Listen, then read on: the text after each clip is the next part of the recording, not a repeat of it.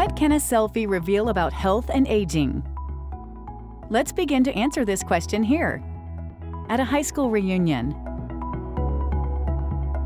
where it becomes obvious that people don't all age at the same rate. Some appear older, others younger, while some seem just healthier than others.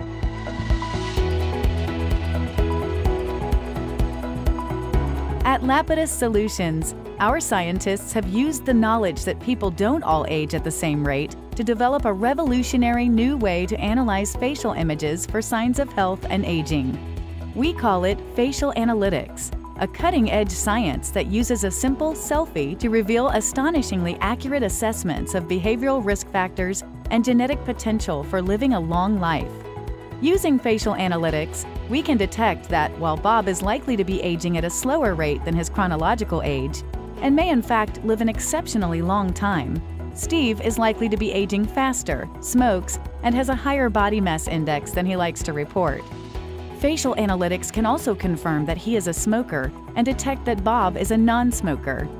Lapidus scientists use facial analytics as just one component in our revolutionary new approach to the prediction of life events, and also to validate self-reported health information. It works together with biodemography and dynamic questioning to generate individual lifespan and health span estimates that are proven to be more accurate than time-consuming traditional methods.